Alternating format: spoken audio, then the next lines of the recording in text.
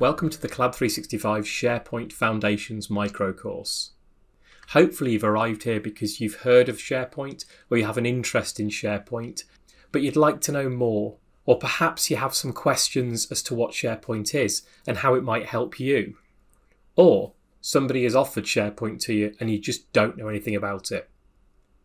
For all of these, I hope to give you some answers in a very short and simple course that you can take in the next 20 minutes. The goal is to give you an understanding of what we mean by SharePoint as a service within Microsoft 365, some of its applications and how it might help you, and then finally some of the terms that are most commonly used in relation to SharePoint. With all of these, you can then make the choice to go deeper and learn more about SharePoint, or explore the Microsoft 365 domain or Power Platform in more depth. Good luck.